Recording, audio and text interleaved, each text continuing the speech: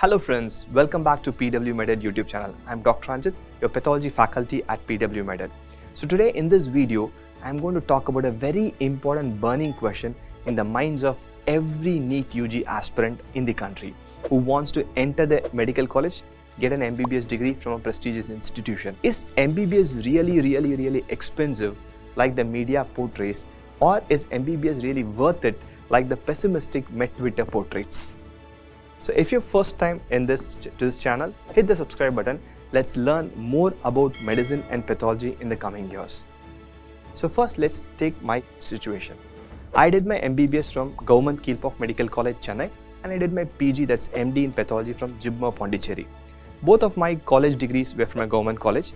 The average spend, what I spent for my MBBS in 1 year of my MBBS fee was 5,000 rupees, and 1 year of my PG residency fee was 10,000 rupees. So put together 4 into 5, 20,000 rupees, and 3 into 10, 30,000 rupees, right? The entire degree, both MBBS and MD put together, costed just 50,000 rupees. That's all, the tuition fee alone. There are additional fees which I'll definitely talk about it.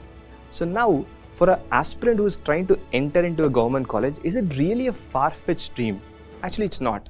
What we need is your hard work, determination, learn, excel, and yes, you can do it at a very affordable cost in our country. There are multiple things which might add on to the cost in an MBBS curriculum, right? So I'm going to divide the expenses into the fee and the hostel, if you are a hostelite, and the learning resources as well, because that also is going to add to the expense, right? Let's divide the fees, the tuition fee, amongst government college and private college. I'll talk first about government college, and definitely I'll come to the private college as well. The government college in our country ranges from just 5,000 rupees for 5 years in AIIMS-like institutions up to 1.6 to 1.7 lakh rupees in few government colleges in few states in our country.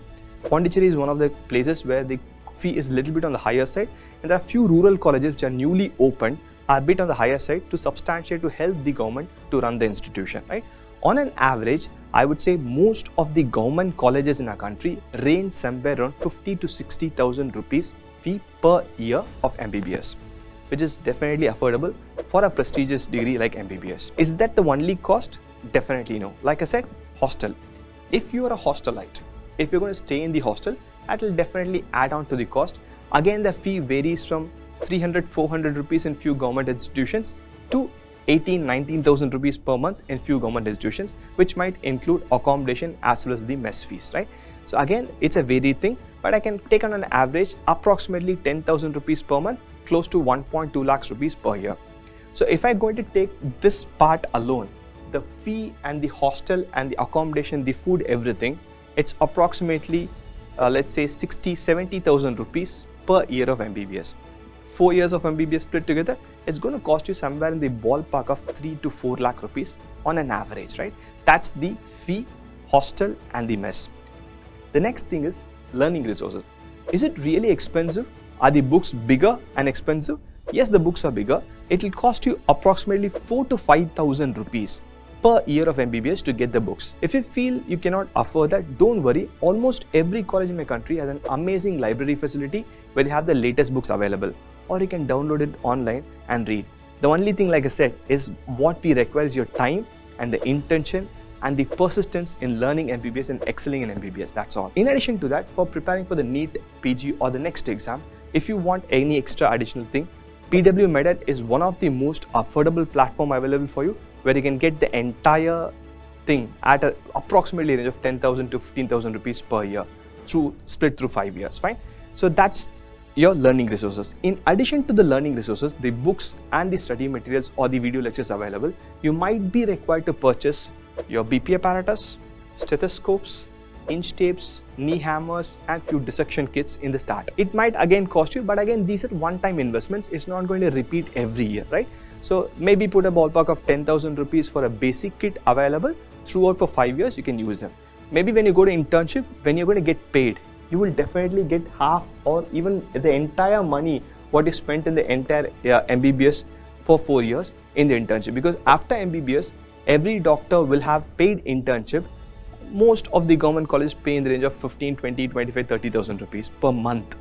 So like I said, you will most likely get all the money back of whatever you spent during the entire MBBS from internship if you're going to do it from a government college. So yes, MBBS is cheap. It's not like very, very expensive like what the media portrays. There are close to 300 to 400 medical colleges in a country which operates on the same amount of money which I talked about. The next question is, what happens to a private medical college? Yes, private medical colleges are expensive.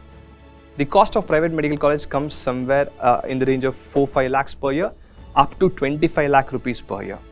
And all the colleges' tuition fee are available in the NMC website. Before you enroll to a college, they are supposed to tell you the fee, including the tuitional, additional, every other fee, right? Yes, private college is expensive. In addition to this, you will have the same hostel mess fee, which will definitely be more than a government college, and the learning resources will not change. On an average, when you take a private medical college, it's going to cost you somewhere around 6-7 lakh rupees per year, up to 25 to 30 lakh rupees per year. That is really expensive. Now the second part of our today's discussion is MBBS really worthy? If you have the passion to become a doctor and if you excel in NEET PG and if you're going to get into government medical college, don't think about anything, get into it. Because it's one of the most beautiful branches in the world. You are the most privileged person in the world who knows how human body works. You are the only person in the world who knows how brain works, how brain thinks. Yes, it is a privilege indeed to become a doctor. When you come to a private medical college, is it worth enough to spend 50-60 lakhs or maybe a crore and above to get into MBBS? I would want to dissect that. Maybe we'll do that in something else in another video. But to have a very basic discussion, if you have a backup, if you're not going to put a student loan for every single penny you spend here, if you have a backup, if you already have a hospital existing, yes, it is worth it. Otherwise, it's a question of debate. Like I said, we'll discuss that in the next video. Coming to the end of the video, is MBBS really worthy? I would want to end this video by saying, yes, MBBS is indeed worthy. For a person like me, I never had a backup, I never had a background. The only thing which helped me was my degree, my learning, and the hard work. So if you're ready to put the hard work, yes, MBBS is worthy. It's not so bad like what MedTwitter says. It's not so bad like every medical aspirant is going to say. Yes, it is a hard grind. I am not denying that fact. But it's a worthy grind if you're ready to put the work, if you're a type A personality, if you get addicted to patients, seeing patients and the reward of having a successful treatment, it is definitely worth it. There are a few ifs and buts here. Let's discuss on it soon in the coming subsequent videos. Put in the comment box what you feel, is MBBS worth it or not. My take is, yes, it's worth it. It's one of the degrees without a backup you can earn decently immediately after finishing MBBS, right? See you soon in the next video. Till then, bye-bye from Dr. Ranjith. Bye-bye.